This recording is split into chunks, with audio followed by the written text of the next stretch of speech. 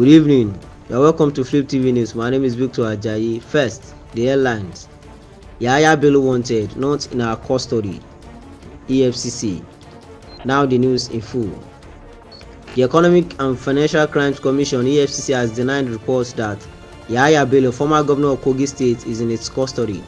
Records that the director of the Yahaya Bello media office, Yahaya, said he had honored the invitation of the anti-graft agency on Wednesday.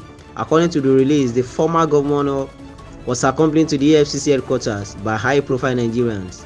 But the anti-graft agency, in a statement by its spokesperson Dele Oyewale, said that Bello remained wanted with a subsisting warrant of arrest.